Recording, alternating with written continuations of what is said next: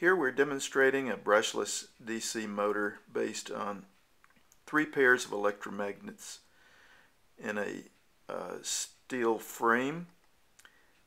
with a stack of refrigerator magnets as the permanent magnets making up the rotor. The currents going to energize the electromagnets are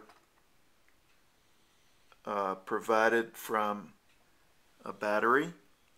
which is then controlled through 3 sets of H bridges, transistor switches that are turning on and off in a sequence that is determined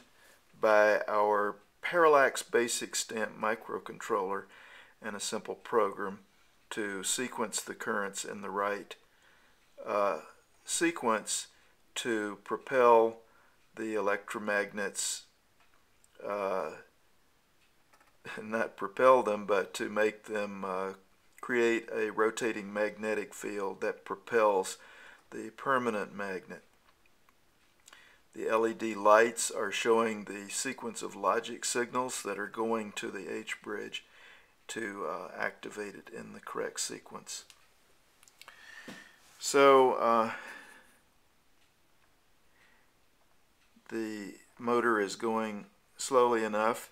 that you can clearly see the progress from each electromagnetic pair to the space in between adjacent electromagnets, which are activated at the same time. And there are 12 distinct stations around the 360-degree rotation. In a actual brushless DC motor, you would want to use sinusoidal currents in order to make the magnet turn in a smooth fashion, but this particular microprocessor did not have enough speed and processing power to be able to do that. Now we make an adjustment to the program to speed it up,